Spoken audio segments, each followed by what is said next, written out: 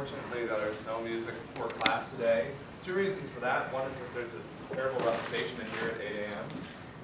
You guys should all be happy that you're not required to attend. But also, it looks like someone broke off the audio cable. As they say in Clerks, a bunch of savages in this town. Anyway, we'll see if we get that fixed by Friday. Otherwise, I'll be sad. Okay, so today we're going to finish talking about locks. We just almost got tiptoed into Spinlocks last time. We'll talk about what to do if you don't spin. So we're going to introduce two styles of locks, Spinlocks and sleep locks, or sometimes just called locks. And then we're also going to talk about of synchronization primitives. So condition variables, which are a signaling mechanism, and semaphores. And if you started assignment 1, these probably sound familiar because these are the synchronization primitives that are used by your kernel and that a subset of which you will have to implement. So these are good to understand what they do and why they do it. Okay? So this is very similar to the slide on Monday. I won't make too many comments. I put up a post on Piazza. So it turns out that we're maybe a day or two behind where we were last year at this time. And I'm wondering if that's my fault. So if you think lectures are too slow, go online and vote. If you think they're too fast, go online and vote. And if you think they're just right, go online and vote. It's like Goldilocks.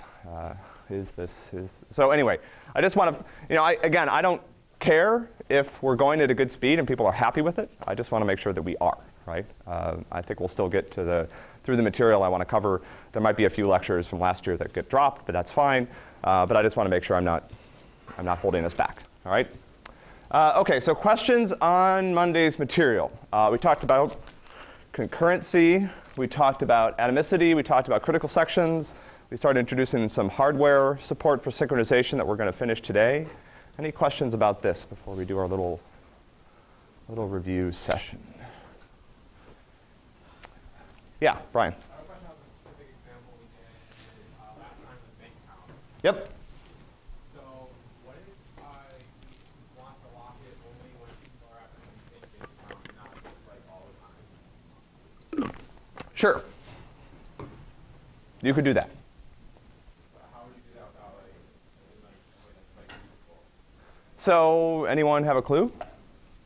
So let's say you're writing bank management software. You have some code that modifies account balances. And you have decided to lock around that piece of code, which we'll talk about today, to ensure that that's a critical section. That seems like it would work, right? I have a lock that, and again, we haven't really talked about locks, so Brian's getting ahead of us, but I have some way of preventing multiple threads from running in that section of code, and that works well, right? And then maybe you do some performance profiling and you find out that your bank management application is running quite slowly and threads are spending a long time getting in and out of that code block. So what would be a solution to this problem? Well, I know what the solution is. Like you just use like a DMS from a empty pair. No, you're writing this, right? Yeah. No, but I mean, what's the problem here, right? I have one big lock that I grab whenever I'm modifying any account. What is an alternative solution to this approach? Jeremy? Yeah. Why don't I just create a single lock for each account that protects that account balance, right? And you guys will find this. So when you start programming, your kernel later in the semester, there'll be cases where you'll say, well, should I use a single synchronization primitive, and how much area should that cover, right? So to some degree, the one big lock solution will work, but it introduces more protection than you need, right? Because any thread trying to modify any balance has to wait for every thread trying to modify any balance to finish, right? And that's actually a stronger thing than we need, right? What can happen, though, if you try to make your concurrency too fine-grained, right? Well, there's two things that can happen. One is that you can get it wrong. The second thing is that you start to have a lot of overhead for all of these extra structures necessary, right? So I could say I could have a lock for every byte of memory, right? And then you wouldn't have any memory left, because for every byte of memory, you'd have like 16 bytes for your lock, right? And that would be bad. Jeremy, yeah? I know there's a limit to how many semaphores you can do, right? Is there similar without the lock? I mean, locks and semaphores that we're going to talk about, you guys are going to implement, are data structures that are implemented and live in memory, right? So when you start using them, you have to think about the fact that when you add a lock to something, you are introducing some amount of overhead. Depending on how you implement your locks for this class, your locks might consume, I don't know, 8, 16 bytes, probably more because you have a string associated with them, which is really just for debugging, right? But anyway, yeah, so there is some practical limit. As you get more and more fine-grained with your synchronization, you end up having a lot of memory overhead for the structures associated with it, all right? But that's a good question, and yeah, so you have to think about what's the right level at which to synchronize. We'll talk, and we're going to go through some synchronization problems, hopefully on Friday. So at that point, we'll give you guys some practice in choosing the right synchronization primitive. And since you asked this question, I'll try to rework one of the examples so we also can look at, at what granularity to synchronize them. Fair? Cool. Any other questions? Good question. All right, my computer has to wake up. And so why do we use concurrency? The illusion of concurrency is what? From Monday's class. It's both blank and blank. Bart, 1. Powerful. Yes, Bethany, 2. Do we have 2 Bethanies? I don't think so. You got off the hook, yeah. Powerful and useful, right? It helps us think about how to structure applications, and it helps us hide latencies, right? Concurrency creates these problems. We identified 2 problems with concurrency that we're going to look at solving. Varun, what's one of them? Synchronization is a solution to these problems, not the problem itself. Anurag. Correctness, right? How do I ensure that my code is still correct when multiple things are happening at the same time? And coordination, since that's the one that came up first, right? Coordination and correctness, right? How do we allow threads that are modifying the same data structure to communicate with each other? And how do we make sure that the answer that I get is correct when multiple things can be happening at the same time? Concurrency and atomicity, right? So remember, we talked a fair amount about the illusion of concurrency, right? And on a uniprocessor system, what is that illusion, Frank? Right. On a single processor system, only one thing is happening at the same time, but concurrency gives us the illusion that multiple things are happening, right? Atomicity is also frequently an illusion, but what is atomicity the illusion of? Shadre. Yeah. You're the only one within like a few degrees of my finger. So.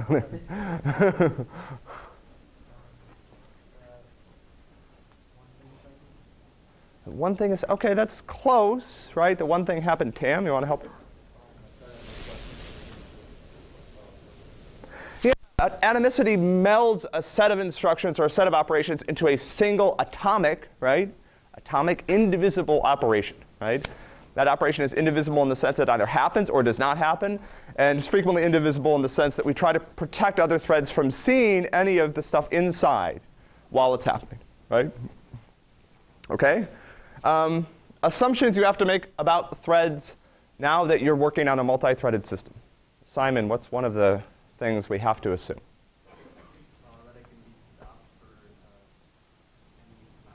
That can be stopped for an arbitrary amount of time. OK, that's good.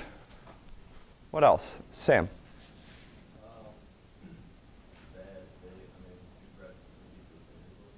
Compete for the same resource, but why would they be competing for that resource? Tau.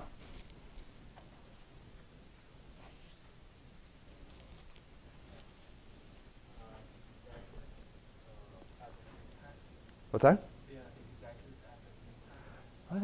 OK, let's say I'm on a uniprocessor system, so they can't execute at the same time. But so my thread can be stopped for an arbitrary amount of time. There's a hint of another answer in there. Varun, what? They can be executed in any order, and they can be stopped and started at any time, right? So your thread at any point, and it's important to point this out, and hopefully we'll go through this in recitations a little bit. Even in C, so C is a pretty low-level language, right? But even in C, certain instructions may not actually be atomic, right? So you may think, well, I just set this variable to a value. Certainly, my program can't be interrupted in the middle of doing that. And the case is frequently false, right? Sometimes what looks like a single instruction in C, even a very simple one, actually ends up being multiple instructions to the CPU. And your thread can be stopped in the middle of doing that, right?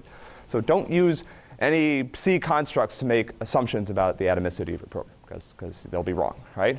So in order to, we start talking about this idea of a critical section. It's an area of code that only one thread is running at any time. We have 3 requirements for that critical section.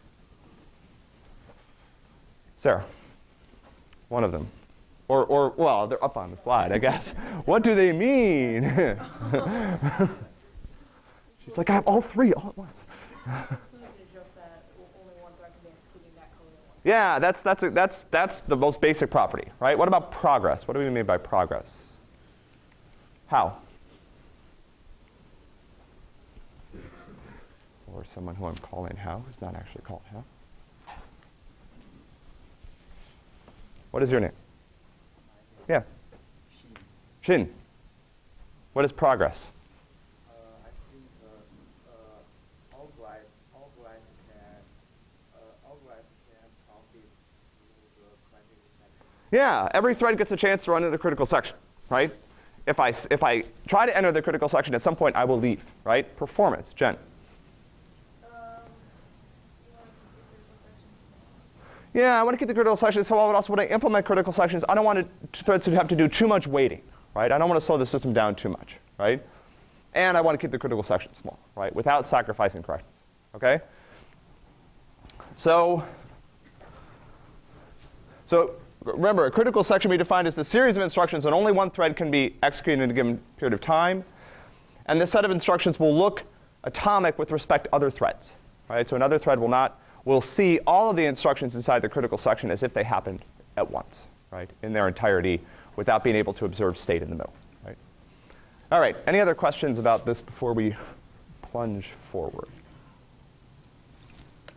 OK, so right at the end of class, we looked at these 2 atomic primitives that are provided by hardware, right? We remember we had this idea that particularly on multi-core systems, which is reality today, hardware has to help us achieve atomicity, right? We talked about this design pattern of stopping other things from happening so that I can implement a critical section. We talked about the fact that that's completely broken on multiprocessor systems because multiple things can be happening at the same time, right? So we looked at several different flavors of atomic instructions that are supported by modern architectures that give us a starting point for building higher level primitives, right? Your OS/161 kernel does this. If you look at the Spinlock implementation, it uses an instruction like this that David has implemented in the simulator, right? That gives you these properties. So there's various types of these. We looked at 2, right? One is a test and set that atomically writes a memory location and returns the old value, right? These 2. So the idea is that the hardware ensures that this blob of pseudocode happens all at once, right? Multiple cores are running this simultaneously. One of these series of instructions will run first, the second one second. They will not interleave. And then compare and swap, right, which is a similar type of instruction that compares the contents of memory with some value that you pass in, and if they're the same, sets it to a new value. And if they're not, returns something else, right? So I should say many processors, right? So most processors provide some, really the only way we can implement concurrency on multi-core systems is with some type of hardware support.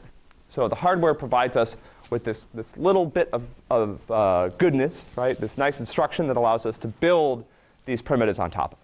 And again, if you look at your OS/161 code base, you'll see this, right?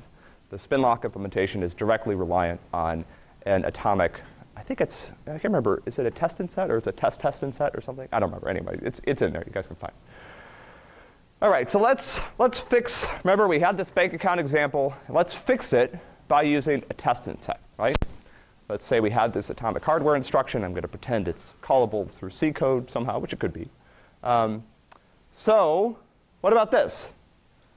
So remember, I had this critical section identified of these 3 lines of code where I modify my local copy of the balance and then writing it back to the global copy. And let's just set the test and set and clear it in and out of the critical section, right? And this works great. Simple. And I'm done, right? Am I done? Does this work? Why not? The critical section, the whole code needs to be under one critical section, not 2 critical sections. Well, no, I think I've defined one critical section here that starts with this line and ends with this line, and I'm setting and clearing my test and set at the top and bottom. Runs the first run the second line also. Like you can't make the other thread run the first line before the first thread has gone through the second line. I don't know if that's the answer I'm looking for. Yeah, Bethany. Since you have something testing for the value and then adding to it and putting it back, you have two things testing for the value and then setting value directly afterwards. So if you have, I guess if you have one thing which tests, or two things which test and add at the same time, you wind up with only one of those conditions going through. So the question is this line, right? So I'm saying this is a test and set operation, and it atomically sets some global variable, and again, this would be like a memory address on the machine, to 1. But so what? Barum. I think this looks good.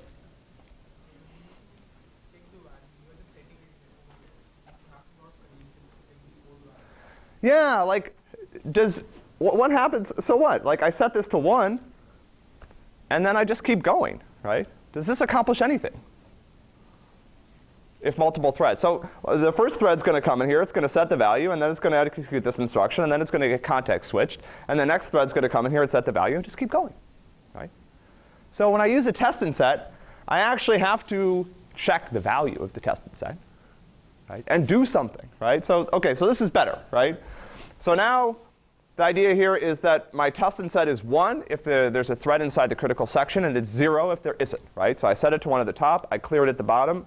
And what I'm doing here is I'm saying if the test and set is equal to 1, that means what? Peng. If the test and set returns 1, what does that mean?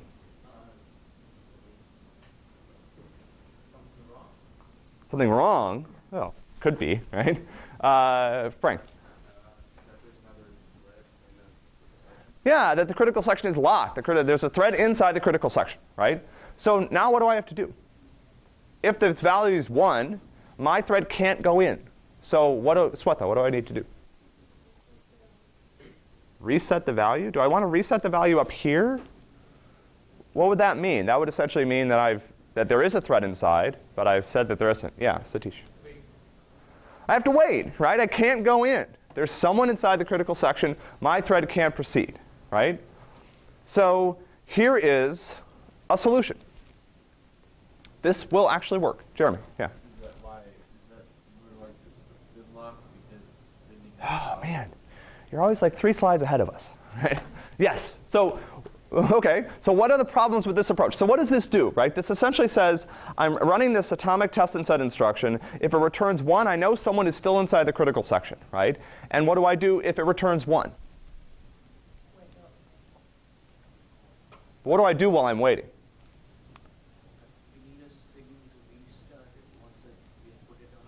No, what about this code? What does this code do?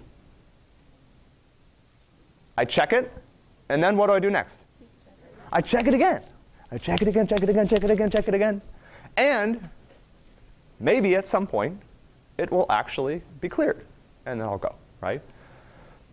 So essentially what this design pattern or this type of approach is called busy waiting, right? So whenever a thread is waiting for something to happen, in this case, I'm waiting for the other thread to execute the critical section, but I am not giving up control of the CPU. I'm not allowing other threads to run. I'm busy. I'm busy waiting, right? I am, repeatedly just sitting there pounding on the door, checking the value, checking the value. It's like if you've ever been on a hold, right? Like, what you really want is for them to call you back, right? When there's an operator who's there to help you, right? But that's not what you have to do. You have to sit there listening to the music over and over, right? So that's what this thread is doing. It's sitting there. It's busy waiting. It's constantly checking. And so this is interesting. So on a multi-core system, this can sometimes be bad, right? So why would this be bad on a multi-core system? I've got 2 cores. I've got a core where a thread is just sitting there spinning. Yeah, Jeremy. Yeah, no one else gets to run, right? And potentially, if I'm doing this inside the kernel and maybe I've disabled interrupts and I'm not allowing other threads to even be scheduled, I might sit there spinning for a while, right? What's wrong with this on a single core system? Does this even work on a single core system?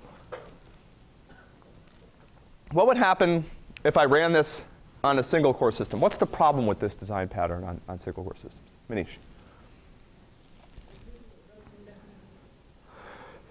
Well, so that's the worst case scenario, right? If I'm preventing anything from being scheduled, I could run forever, right? But why? Why would I run so long? Why won't, eventually that's going to be 0, right? Masakazu, what's going to happen?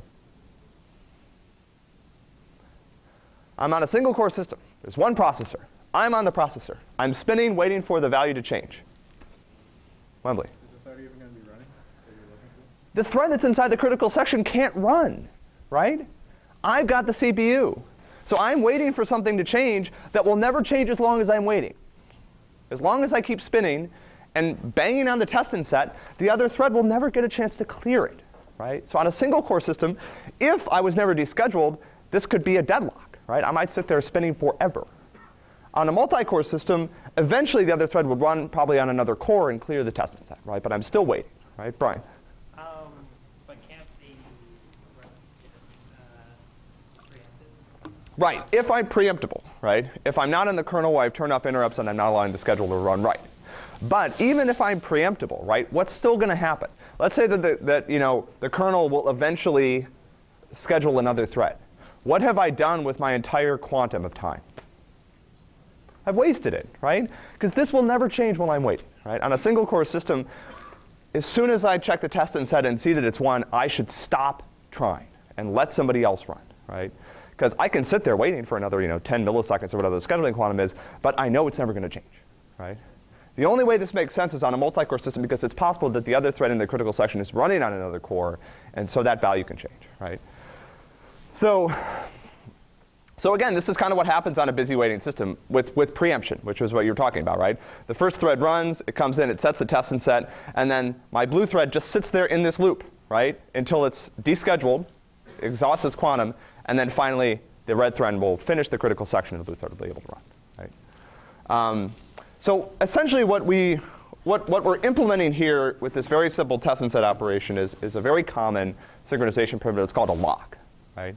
And locks can be used to establish critical sections. They can also be used to protect data structures and in other ways, and we'll talk about some of those other things on Friday, right? But for now, we're going to talk about locks as a synchronization primitive that we use to implement critical sections.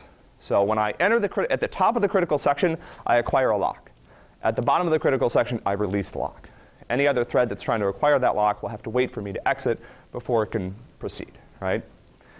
And essentially what we've implemented is today in this little blip of code is called a spin lock. Why is it called a spin lock, AJ? It's called a spin lock, Tim.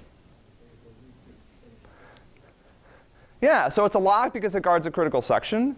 Whoops, there's another date reference that I should have scrubbed. Today's Wednesday.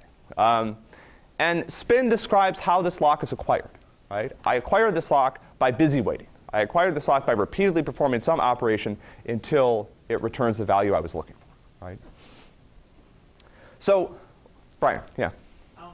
If what you implement, can you even guarantee like progress if you have a lot of threads and guarantee that? Yeah, you can guarantee progress, right? The only way that this would break would be if you had a single core system and you had disabled interrupts so you couldn't be descheduled, right? In that type of system, you could deadlock on this, right? And in fact, if you guys look at the code for the Spinlocks that is in your kernel, right? Spinlocks are implemented for you. You guys are going to use them to implement some other primitives for assignment 1. That code checks to see if another thread on the same CPU already holds the spinlock. And if it does, it dies. Because it essentially says, I'm not going to make any progress, right? Someone on my core has the spinlock. I'm trying to get the spinlock. And I'm going to prevent him from running, right? In reality, maybe that thread would be moved to another core. But a lot of times on modern systems, there's a fair amount of affinity between threads and cores, right? So my thread might not be, the operating system might not move my thread to another core, right, until something happens. So it might sit there. So 2 threads on the same core trying to acquire the same spinlock can produce what's called a deadlock. We'll look at that later, right? But in most cases with spinlocks, as we've implemented, you can make progress, right? You may not make it efficiently, and we'll talk about the difference between spinlocks and more traditional sleeping-based locks in a couple slides, right? That's a good question. Yeah. Uh-huh. and has 2 threads trying to acquire it. Yep. Can you guarantee they'll both eventually? Yeah, so what'll happen? I have one thread that has acquired the lock, right?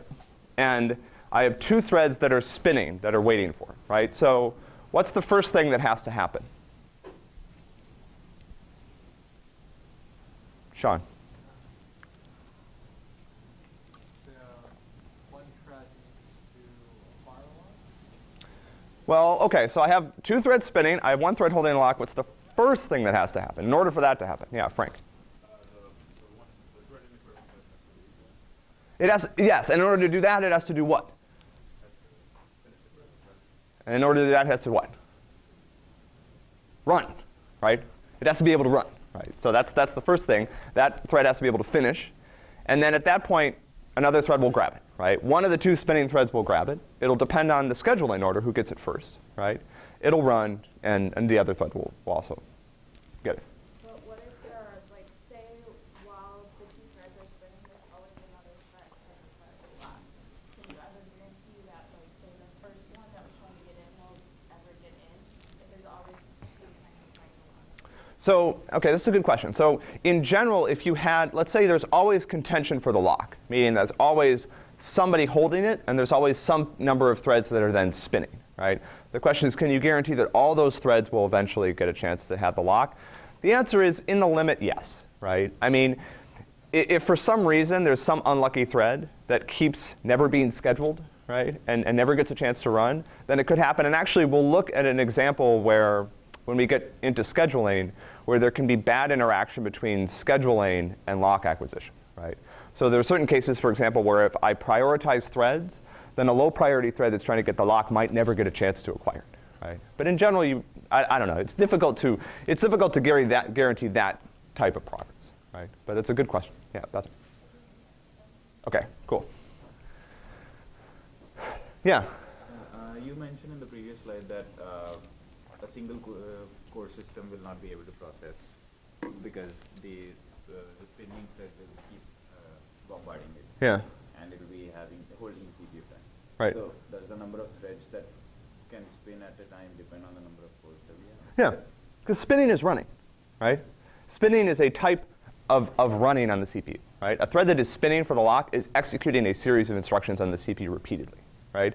Those instructions are frequently a very tight loop that involves testing the testing set over and over again, right?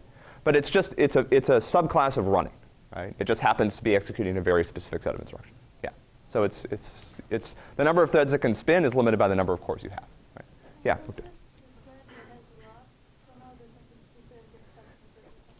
Oh yeah, yeah. That's bad. Yeah. Yeah. So it could exit in the critical section. It could die in the critical section. Again, I mean these things are and that could crash your whole system, right? So that's that's actually a variant of deadlock that we'll talk about later, right?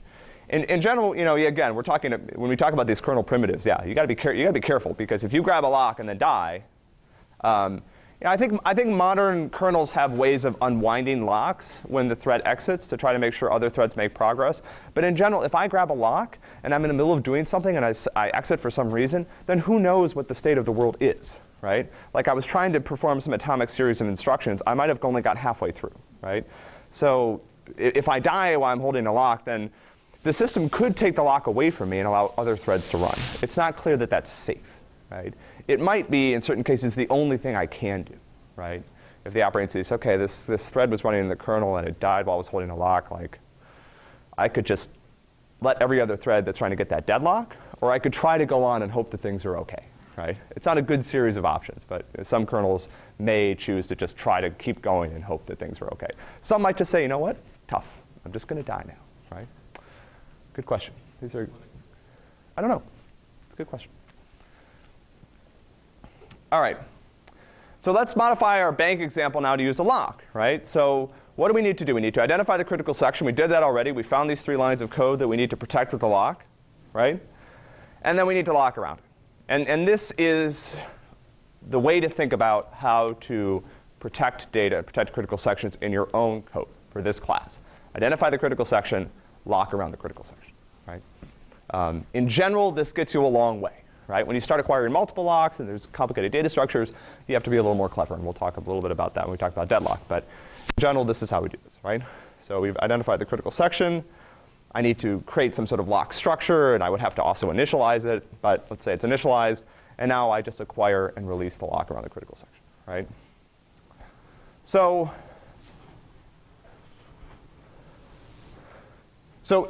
again, this is kind of basic stuff, right? But Jeremy, yeah. On the previous slide, Yeah. so is you have to declare DWA while locked, right? Yeah, well, okay, so I've declared this as a global variable, and I would have to initialize it, right? Yeah, I just left that out, right? But on your system, don't try this at home, right? Well, you can, it will just panic, right? Because this will be garbage or null or something bad, right? So in general, yeah. But in general, this doesn't work. I would have to have lock init somewhere as a bootstrapping code, right? So actually, if you look at your system, one of the things you guys will have to do in future assignments is make sure you write initialization code so that at boot time, your kernel allocates any sort of global synchronization data structures that you need, right? So you'd have to like allocate a lock and initialize it properly, right? Normally that just happens once at boot, and then I have the lock that protects that, and then I just use it throughout the rest of the time the kernel's running. All right, good question. So if I call the lock acquire while another thread is in the critical section, the thread acquiring the lock has to wait, right? And essentially, we looked at one pattern for waiting, which was spinning, right? So we had this busy waiting approach, okay? There's a more frequently used, probably, and in many cases better pattern for waiting. It's different. We'll talk about why to use each one, which is passive waiting or sleeping, right? And sleeping for something to happen essentially means that I need a way of telling the kernel this is what I'm waiting for. And then I tell the kernel I would like to be descheduled, right? Before I ask the kernel to deschedule me, I tell the kernel what I'm waiting for, and then the kernel puts me somewhere while I wait, and then when that thing changes, the kernel will awaken me and allow me to run again, right? This is the design pattern for sleeping. On your system, these are implemented using something called a wait chain, right? And again, now we have these two approaches, right? We can active wait. We can sit there spinning, waiting for something to happen. And we can also sleep, right?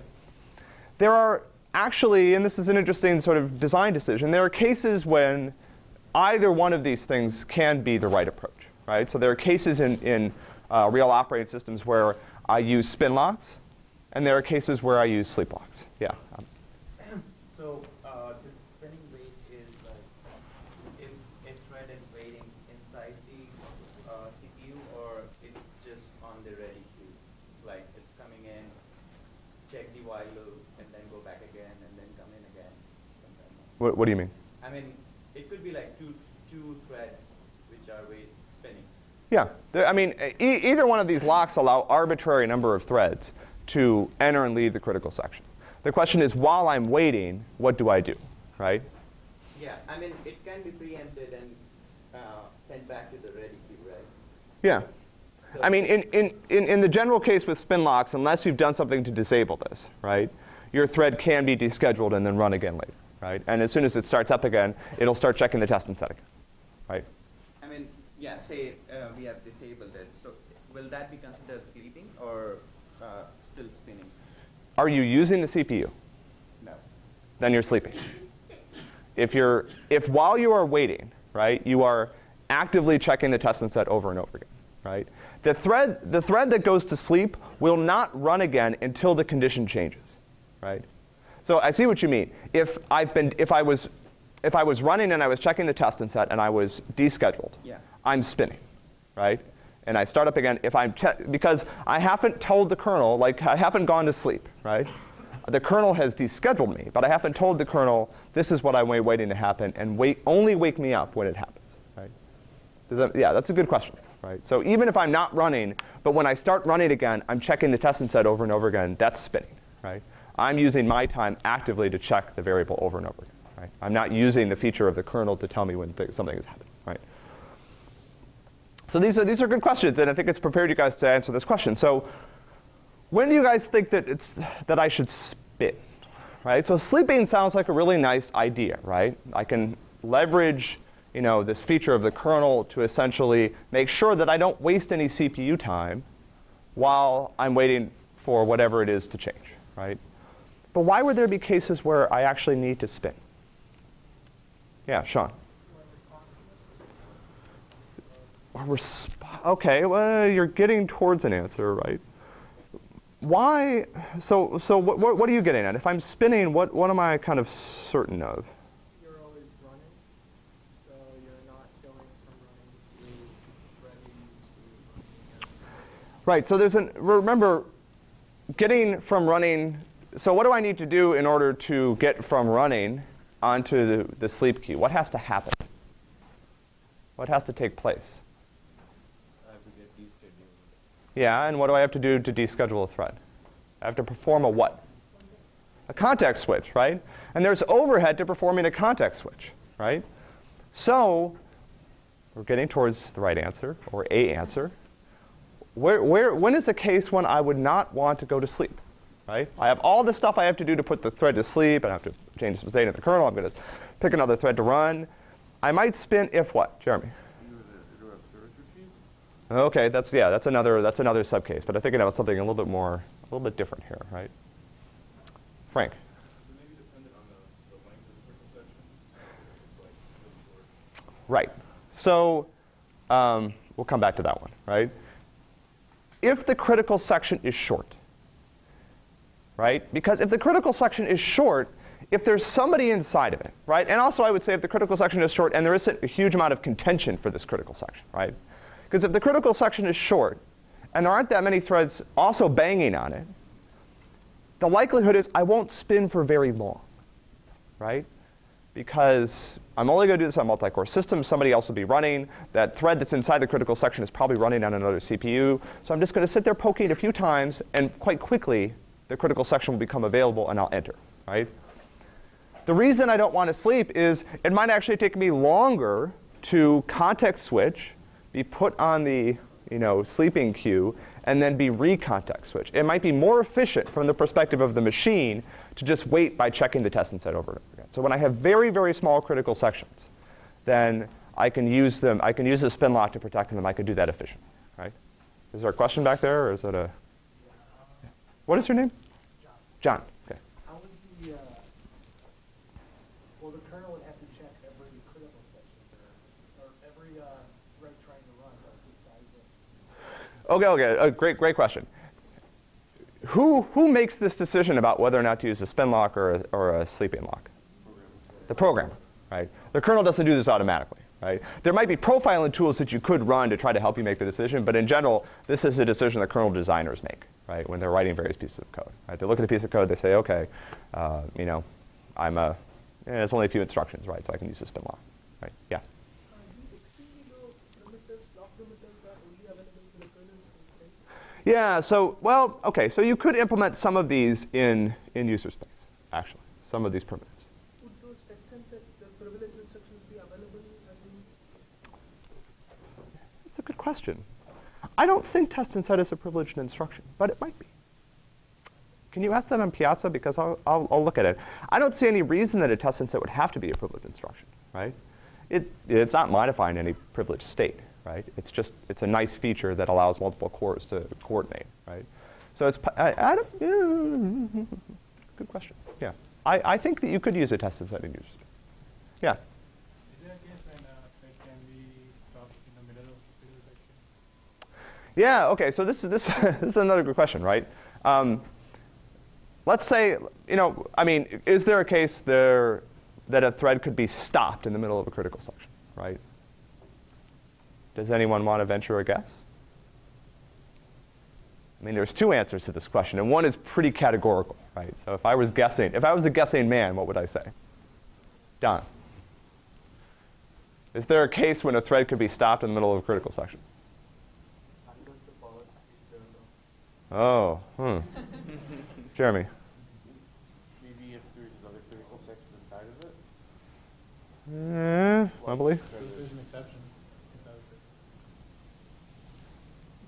I'm still looking for a strong answer here. Ahead of much higher priority one. I mean, in general, the answer is of course, right? Because you guys are defining critical sections, right? So what could happen in a critical section that would cause the thread to stop running? Wait on Yeah, it might do disk I/O, right? So actually, this is another case where you would never want to use a spin lock, right? So let's say I grab a spin lock, and the first thing I do is initiate some disk I/O, right? Which takes, remember, how long does disk I/O take on your system? In rough terms. Forever, right? Like that's a technical definition of how long disk I/O takes from the perspective of the CPU. So I've got a spin lock now, and now I'm going to like write a bunch of stuff to disk, right? So someone else is going to try to grab that spin lock, and what are they going to do? They're going to sit there exhausting every one of their quantums for forever, checking the test and set, right? So yes, if you do anything that would cause you to sleep, don't grab a spin lock, right? And never grab a spin lock, right? Because someone else will waste a huge amount of time, right? What else could happen inside a critical section that would cause you to stop running? I just had a question regarding Yeah, sure. So is it possible that you can have two threads? Oh, if you have a thread, go test and set, and when it tests, it goes to sleep, and the next thread comes in and tests before the other one can set, and then they both try to set, and both of them can set. So, OK, what did we say about test and set? Who provides the atomicity of the test and set instruction? Right, the hardware, right? So remember, yeah, I wish I could go all the way back, but I don't want to.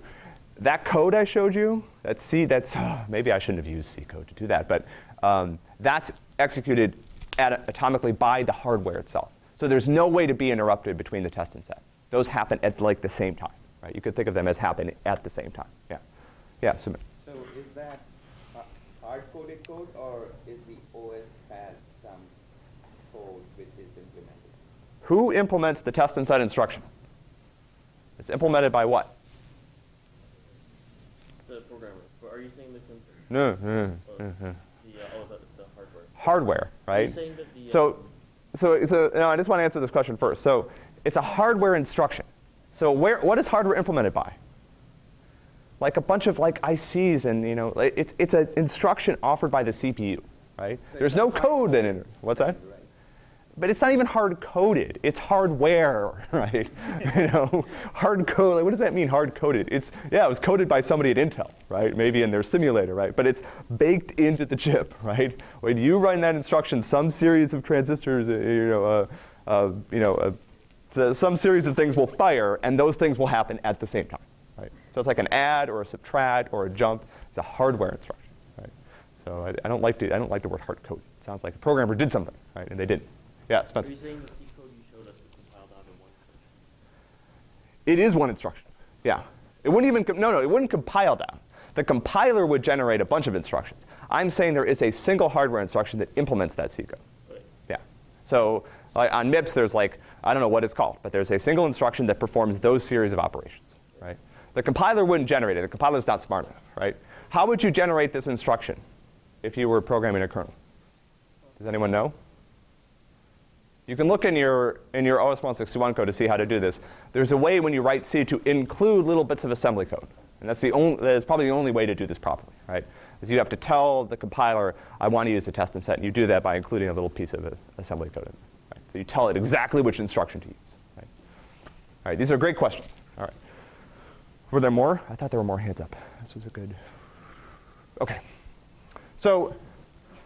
So when we think about spinning or sleeping in general, what we're trying to do is we're trying to balance the length of the critical section against the context switch overhead, right? So in this case, if the critical section is very short, right, thread 1 comes in, tries to get the lock, fails, decides to sleep, right? So all this context switch overhead occurs, and now it's running down here, and it could have entered right here, right? So this is a case where, because of the length of the critical section, a spin lock was the right choice. I used a sleep lock, and I paid the price of doing a context switch when I didn't really need to, right?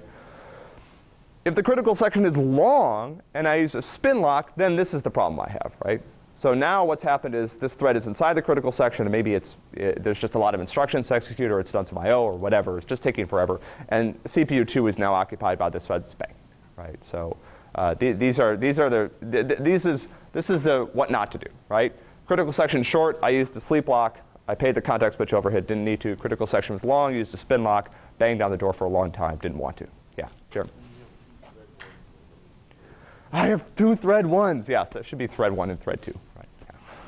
Yeah. Bugs in this slide. Everyone, it's like a bug hunt. You guys sit out there. Problems. Yeah, a lot of problems. Frank. How would you manage the length? What is considered like short question. So what is this relative to? Right, when I say short and long, what am I balancing it off against?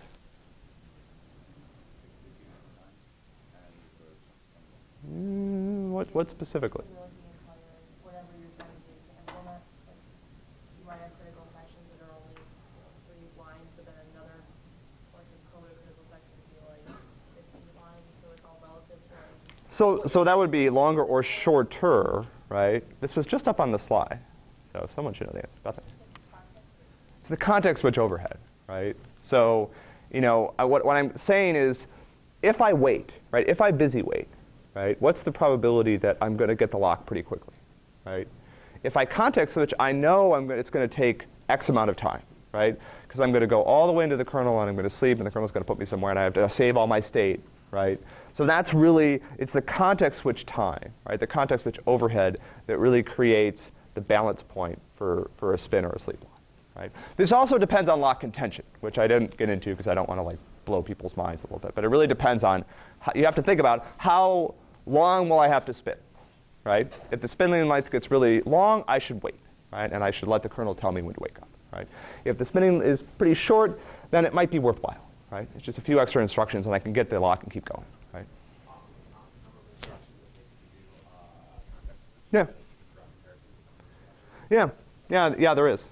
And I mean, on modern systems, if I was like a Linux hacker, if I was like a big Linux developer, they probably know, right? Probably know almost exactly how many instructions it takes to perform a context switch, right? And they've probably been trying to reduce that number for a long time. So in general, and again, your kernel provides a version of this. Sleeping requires, you know, remember we talked about how to sleep. We said I have to tell the kernel what I'm waiting for, right? And normally, kernels provide some type of primitive that allows me to say, I'm waiting for this particular thing, right? A key value, or, you know, again, in OS 161, this is the idea of a wait channel. It's like a line that you get in or a queue that you get on that's associated with some event, right? It could be associated with a lock. It could be associated with a piece of hardware that is periodically delivering interrupts or whatever.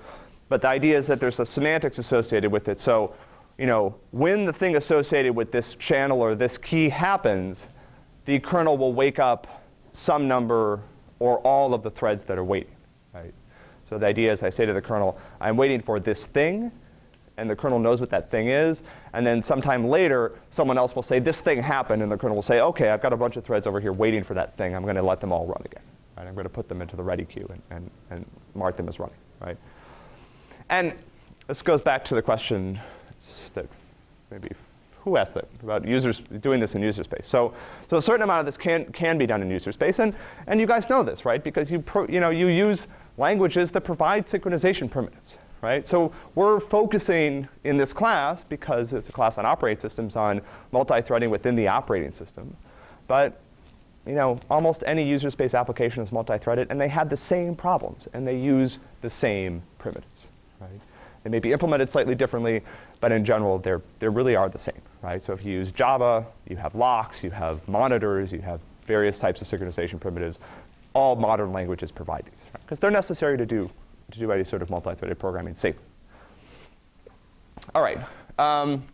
We're right at the gate to CVs, so I'll stop today. We'll do CVs on Friday, and I will see you on Friday.